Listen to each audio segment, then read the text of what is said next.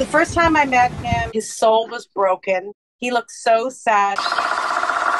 We're Jackie and Brad, and this is Milo's story for GeoBeats. He was in training at the track to become a race dog, and that's when his injury happened. They said his leg got accidentally caught in the door.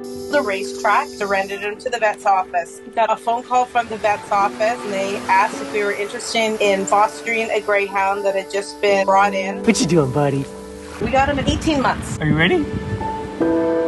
Okay, let's go. Typically, when greyhounds go up for adoption, their racing career is ended and they're 3 or 4 years old. So he was still a puppy. He absolutely loves running on the beach.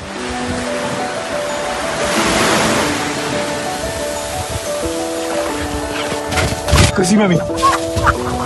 The leg is fine. He's adapted well.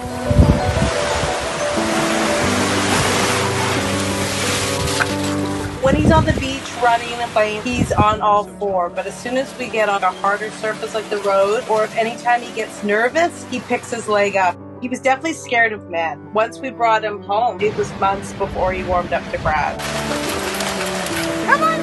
At the beginning, I was very adamant that we were just going to foster because we had plans to move on the sailboat. But apparently everyone around us knew there was no way we were only going to foster. What's up, buddy?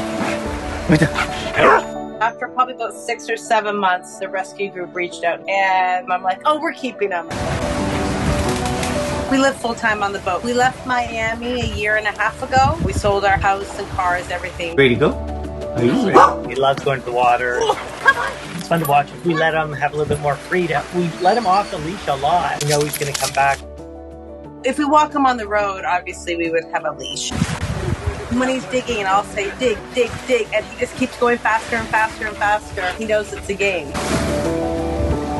When he comes back, he gets a little bath. He gets rinsed with fresh water, and then he just crashes right back to sleep. Yeah. He's goofy, but he's apprehensive. The squeaky toys are unpredictable. Same with kids. They're unpredictable. He doesn't know what to do, so he keeps his distance. He doesn't like a big crowd, so he'll be a little bit subdued and passive in that kind of a situation, even though it is hard living on a boat with a dog. A lot of hoops to jump through when we go through different countries. I couldn't imagine doing it without him now. Cheese?